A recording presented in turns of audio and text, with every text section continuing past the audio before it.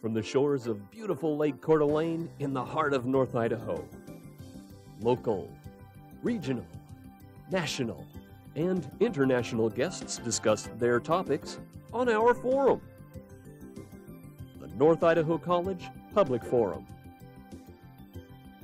with your host and moderator, political scientist, Tony Stewart.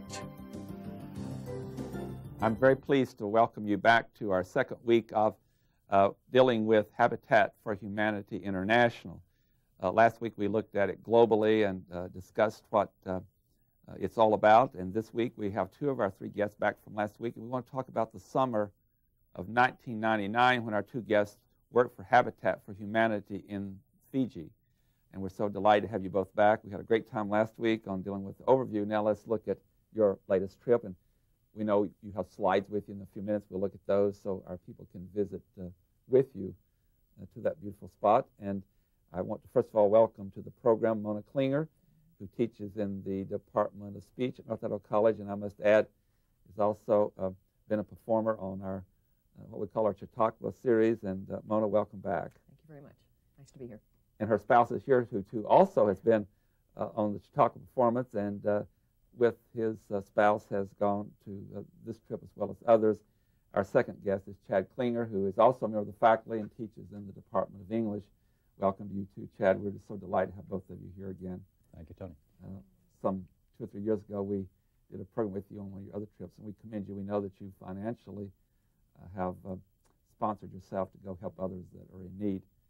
And as always, I'm very pleased to have regular panelist Steve Schenck, who is the Vice President of College Relations and Development at North Idaho College. And Steve is invited to commence our questioning with our guests today. Thank you, Tony. Many people in the audience saw last week's show, and what I'm going to ask now is going to be a bit redundant for them, but I hope they'll bear with us because some people may not have the background that they need to enjoy the show a little bit better. Could you give us the short course on Habitat for Humanity, what it is and what it does? Habitat for Humanity internationally, as well as nationally or locally, is dedicated to providing decent, affordable housing for those who can demonstrate the need, but also the ability to pay. And sometimes that also involves sweat equity, the ability to work on the project. It, of course, was founded by Millard Fuller in the 1970s. It has a largely Christian mission,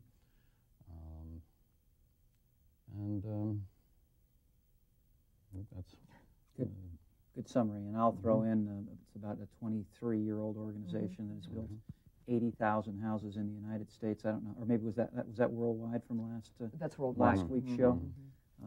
Good, thank you. Now I wonder. I just want to get Mona to do her mic. Her mic's kind of covered up there. She'll straighten it out. Thank you. So we make sure we hear you too, Mona.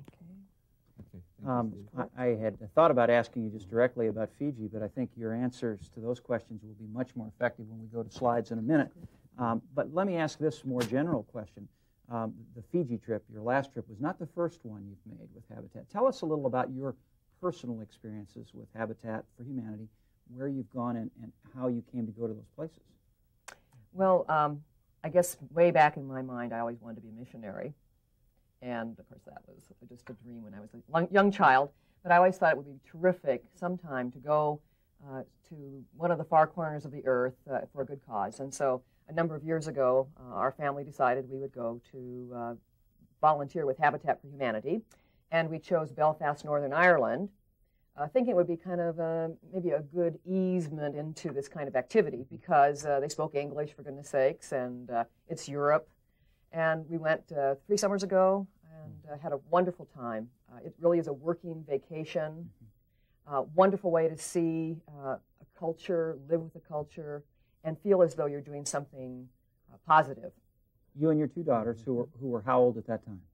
Actually, only our younger daughter went to that one, but both of our daughters went to Fiji. I see. And our younger daughter was only 16 at the time, 17, and we spent the 2 weeks there in Belfast. So Fiji came up. In fact, last year we decided we'd do another trip.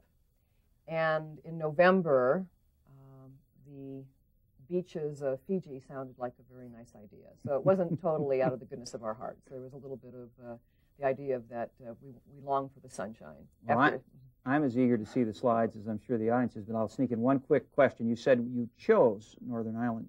Mm-hmm. There is that opportunity with Habitat for Humanity to choose an international location? Absolutely. Mm-hmm. You can find out on their website or through their literature where they have short-term missions, when they are. And so happens with Fiji, there were several actually we could have chosen them on.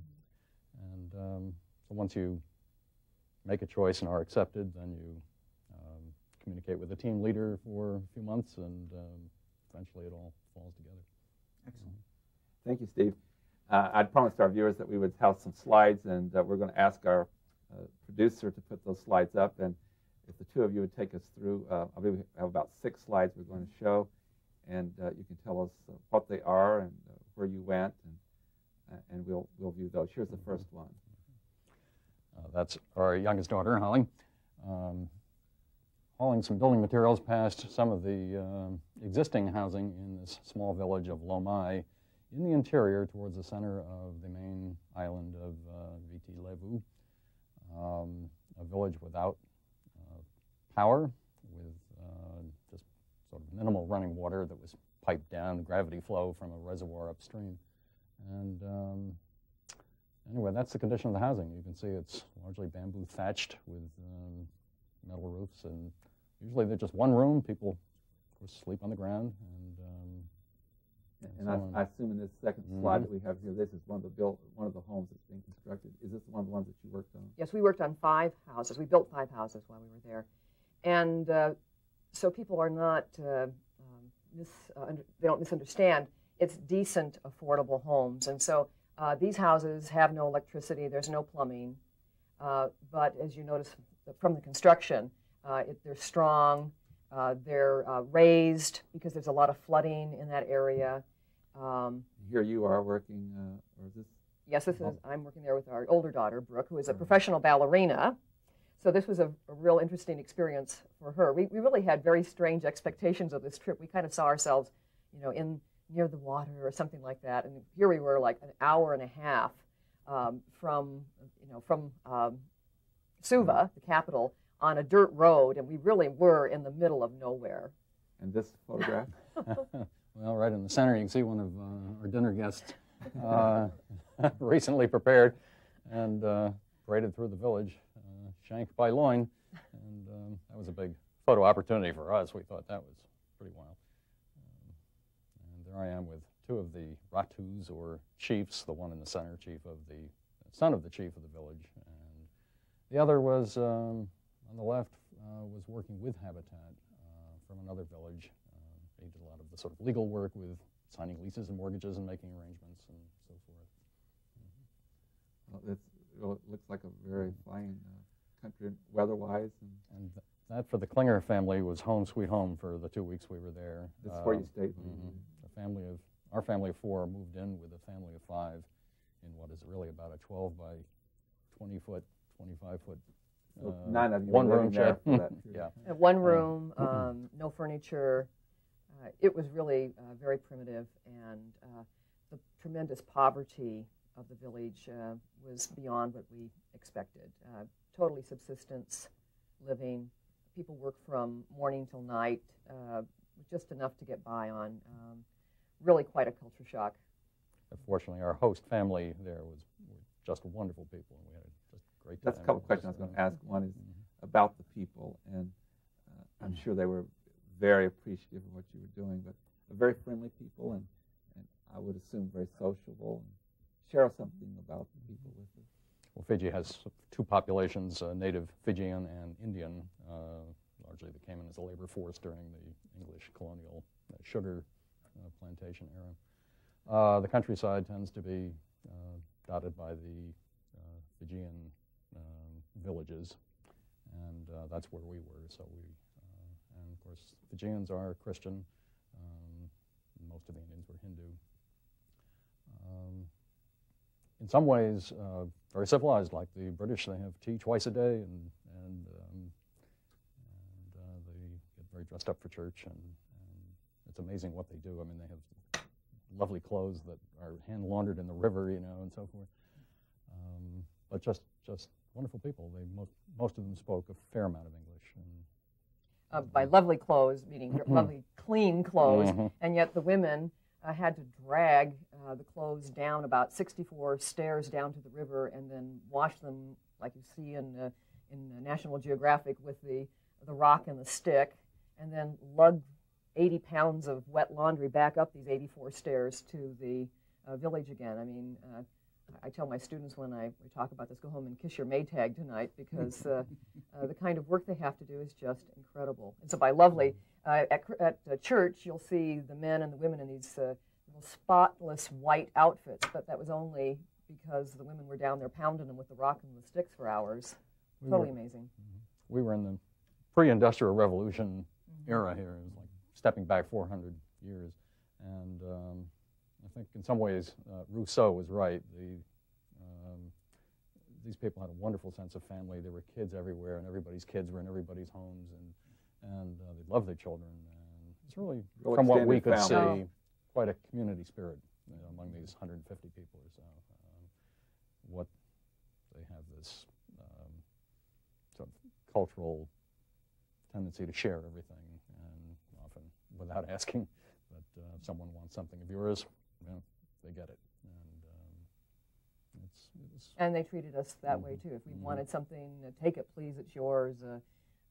The host father, Messu, insisted that Chad would take one of his skirts to wear, and Chad hasn't had a lot of opportunity to wear them here in North Idaho, but that's something that Messu insisted that Chad take home with him. They're really a wonderful people. Wonderful singing and great faith. That's was so inspiring, really. Chad, Mona, I don't want to leave Fiji for long, but contrast your experience in Fiji with the experience you'd had previously in Northern Ireland. What, for instance, was the living arrangement like in Northern Ireland? In Ireland, we stayed at a Catholic retreat center, and so we had very spare rooms, but very adequate, a bed and a place to wash and a potty down the hallway, that kind of thing. We were driven around in a big van. We had wonderful food. The Irish food is terrific, and we often would eat out in restaurants. In Lomai village, it was very different. We shared the house with the family. We would share their food.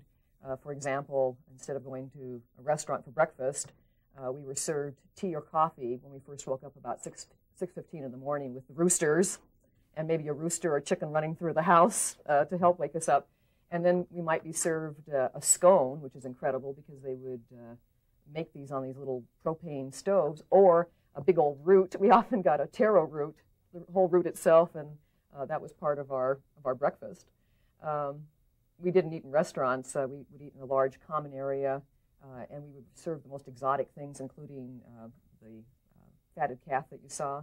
And we also had several meals of eel. So it was really quite the experience that way.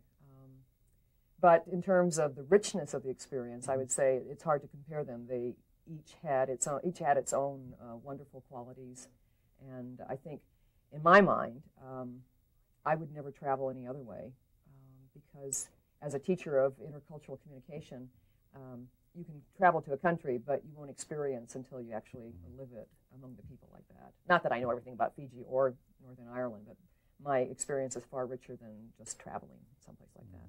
How are host families selected? Now, that host family was not the family that eventually moved into the home you were building, were they? No. Some of the host families did eventually get a home, but ours did not. I think it's if you had enough space. Some of the people in the village didn't even live in a large enough, a large place like we were living in. Some just had like 4x6 lean-tos with dirt floors.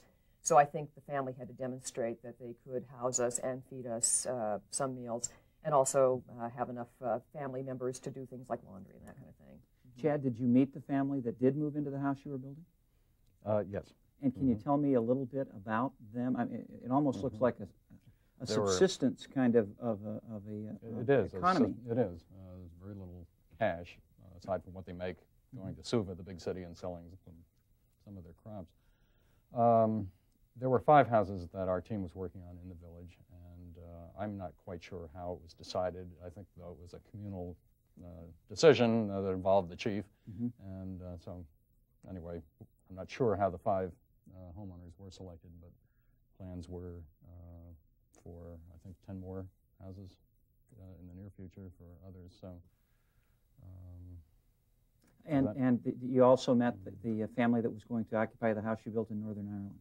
Yes, Yes. and we worked alongside with them, and that's the exciting part, is that you're actually working with those people, and they're so appreciative. And like in Northern Ireland, they could not have believed that people would come from America to help them build their own home to live in, which is, also what we felt in Fiji.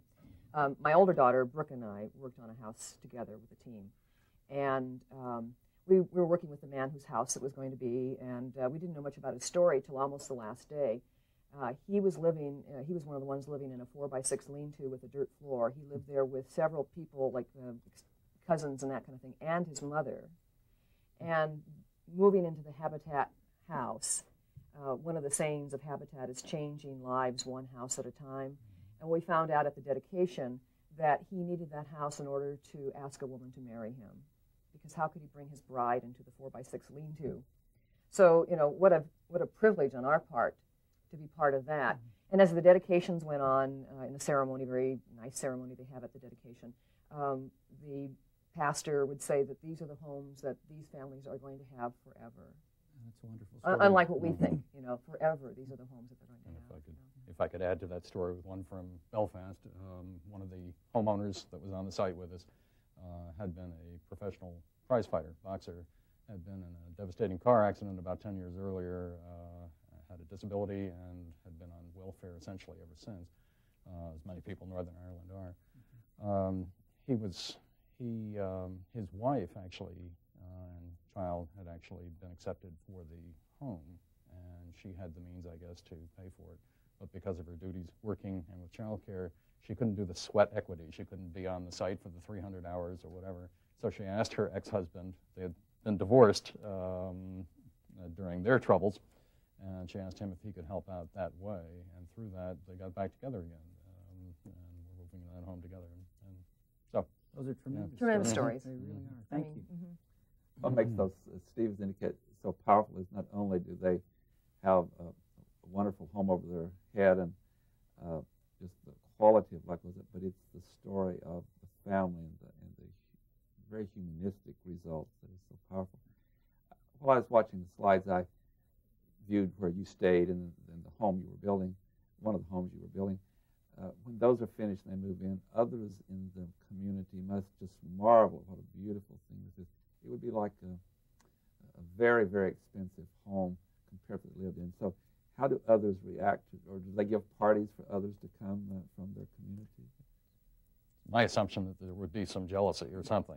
I don't know whether there was or how that.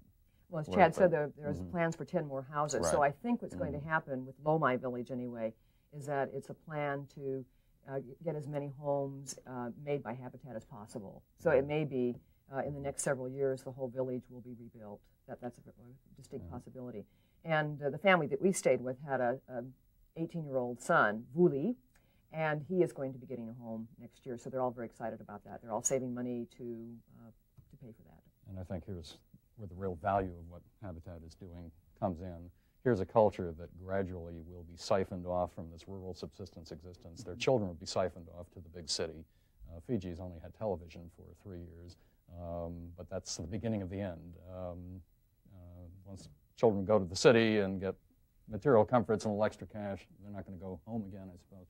And so what we saw here, in this case, is perhaps some decent housing that would make it more desirable for young people to stay there and continue that way of life. So you're talking about another benefit is that it may preserve the community. It may preserve the community, exactly. Because they'll. But also when you're talking about how others in the community reacted to these people with these almost new mansions in their perspective. But you said the culture is one that they're very giving and generous and not selfish. So if those cultural values are that deep, they would, I would think, would be celebrating. Others have been that fortunate. Yes, I think so too, yes. On the final day, the 5 homes are dedicated, and the homeowners received their keys and a Bible and signed the mortgage paper and so forth. And the whole village came around to each home, and the church choir sung outside. And so, yeah, it was a big doing for the community. So if you indicated in our interview, the people are very spiritual in this particular community and religious.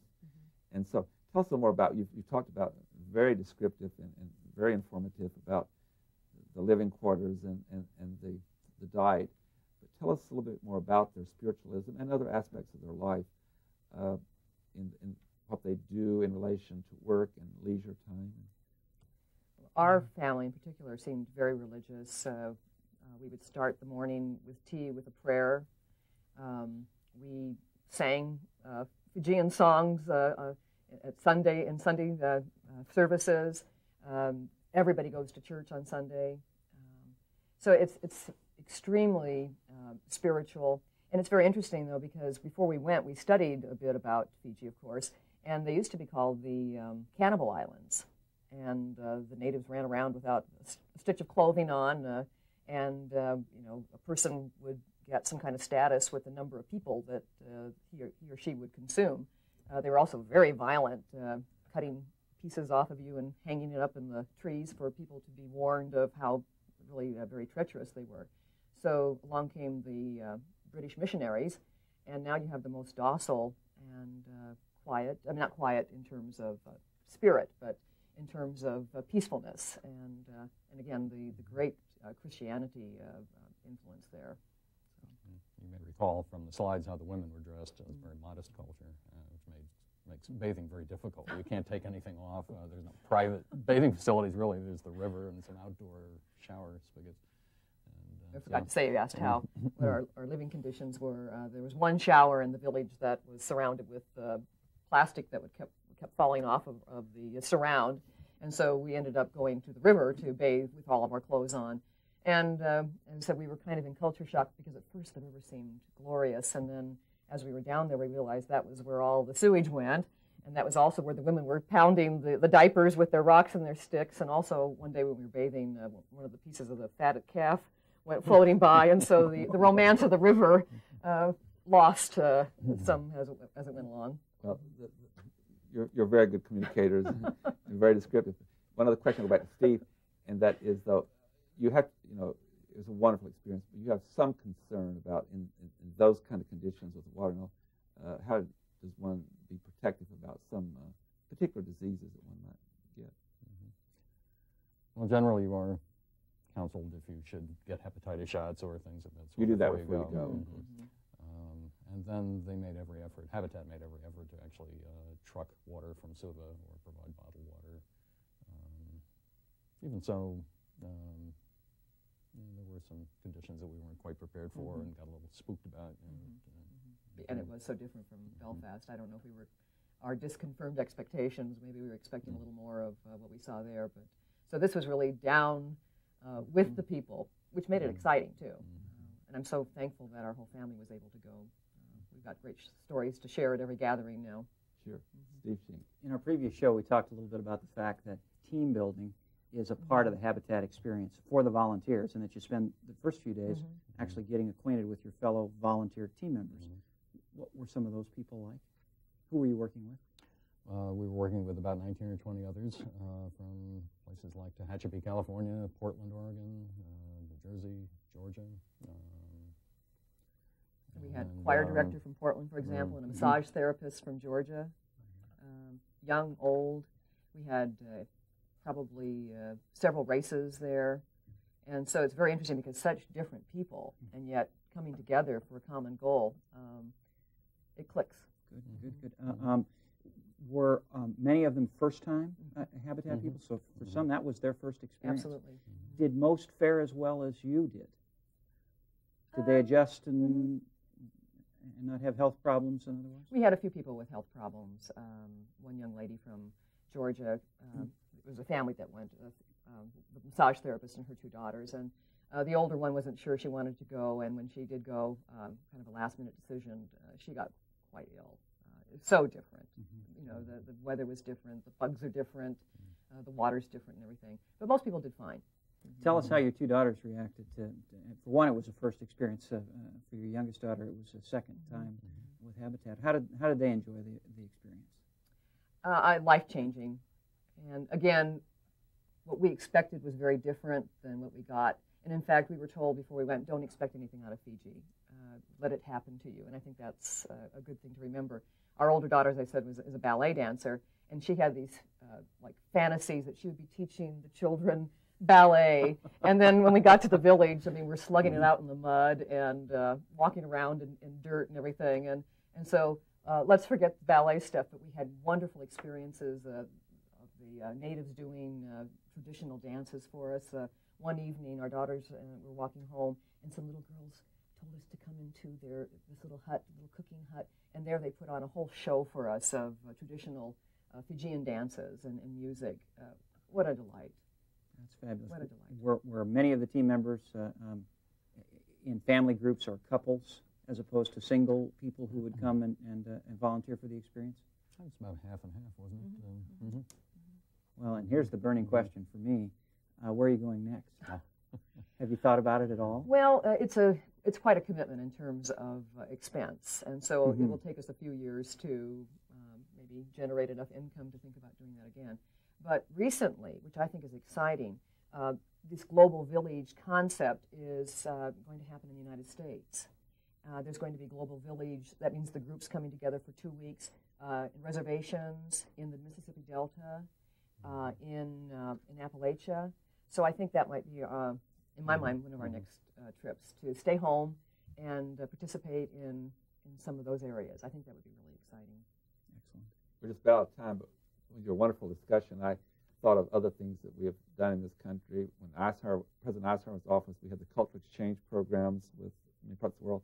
Under President Kennedy, we had the Peace Corps. So Habitat, although it's a private venture, all of these bring people together, and do they not, and cultural exchanges, and it has impacts in the world in the future. It certainly has had an impact on our lives. Yes.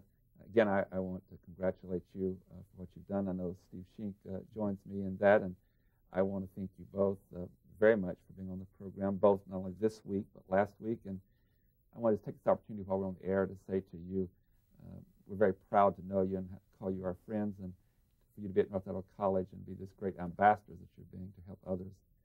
You have the right spirit, and we are grateful for you to be on the program and to be your colleague. Ladies and gentlemen, I know you found this program very interesting and inspiring. We are very grateful that we could bring it to you. Again, we'd like to thank KHQ6 for loaning us Doug Miles for these programs as he's the Director of Productions. We appreciate that very much. And next week, we're going to turn to yet another subject, and at that time, talk about something we think is interesting. We always believe that we bring you things that you're interested in, and I would like to invite you to be with us then. Until then, please have a good week. I am Tony Stewart.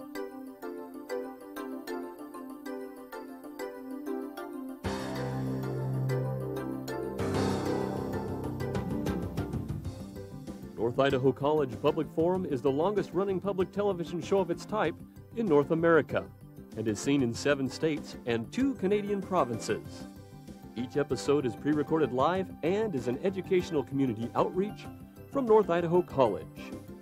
Please join us again at this same time next week for another new edition of North Idaho College Public Forum on this public television station.